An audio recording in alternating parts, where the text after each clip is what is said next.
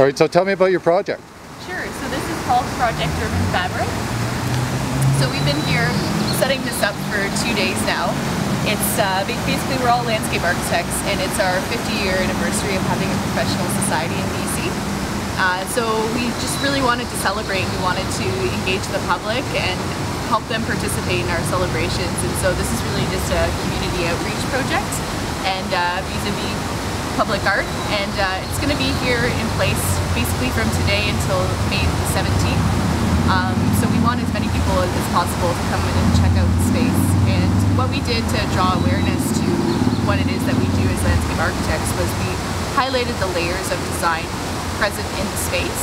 And so when you look around, anything that you see that's a fuchsia color, that's basically us taking attention to the structural components or structural layer of design. Anything that you see that's blue is drawing attention to program and experience. So basically drawing attention to the fact that we're always designing, thinking about how people are going to move through a space and use it. And lastly, the ephemeral layer, that's anything related to texture, to color, to contrast, to light.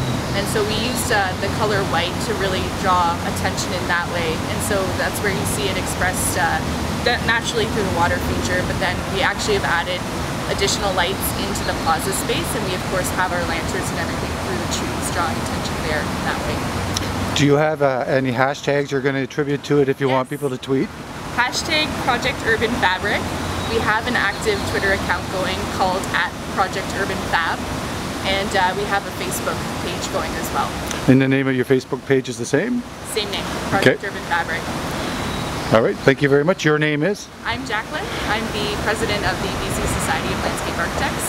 Great. And I'm one of 10 key volunteers who basically designed and orchestrated the entire thing, although we had about 20 volunteers out here between yesterday and today doing the full setup, most of which were actually also landscape architects. Great. Thank you. Thanks, I'll get the word out.